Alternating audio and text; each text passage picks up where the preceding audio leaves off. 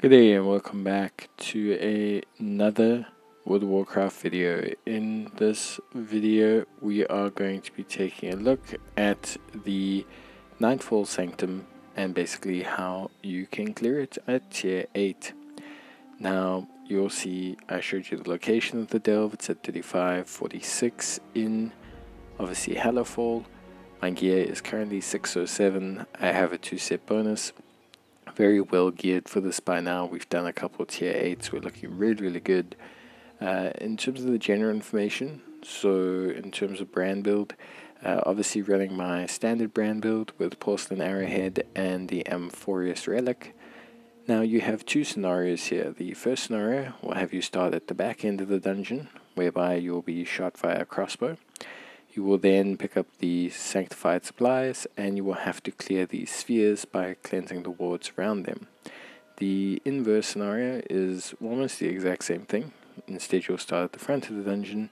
You will then have to cleanse the different ground wards that you find. But the process is very simple.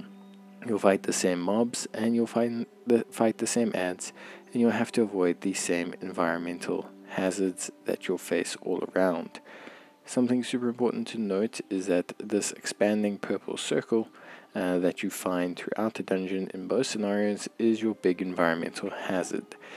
Basically, to cut a long story short, if you walk into it, it will start firing a volley of dark energy at you, which generally isn't something you want to deal with.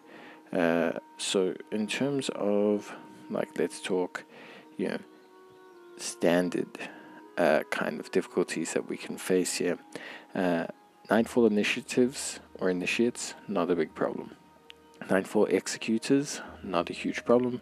They'll cast stab, but they're generally very weak.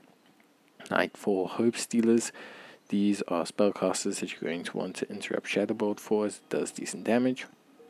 Nightfall lookouts, which are the archers, only really cast shoot. It does a bit of damage, but besides that they're not really a huge problem. And then you get Shade Guards who cast the Blessing of Dusk.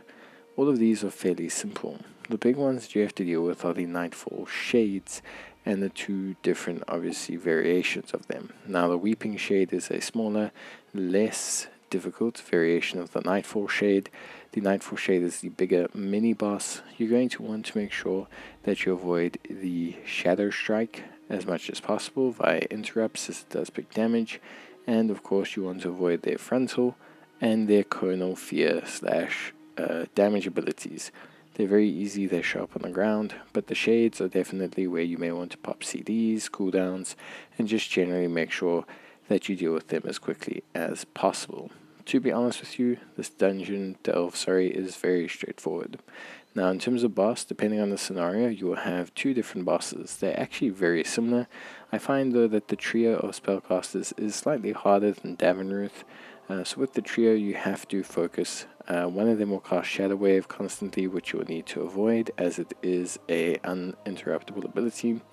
You will then want to interrupt the Blessing of Dusk and Shadow Barrier as much as possible. Shadow Barrier makes them quite significantly tankier. And besides that, you're going to want to obviously interrupt Shadowbolt where possible. I highly suggest you take out the spellcaster that is casting Shadow Barrier as much as possible and as quickly as possible. Focus down one of them rather than trying to take all three down at once. It is a lot easier. Davenruth is a lot simpler. You just simply have to avoid a Shadow Sweep, interrupt his Blessing of Dusk. You need to interrupt his Darkfire Volley as first priority, and then that's pretty much it. He's actually super simple. I find him a lot easier to deal with than the trio of the Inquisitor spellcasters, just simply because he's one target, so interrupting and focusing on which interrupts to utilize is a lot easier. But that's it for the delve. Very straightforward, super simple, and hopefully something that you can all really get into. Let me know if you have any more issues. Otherwise, I'll see you guys in the next one. Till then, take care, stay safe, and bye.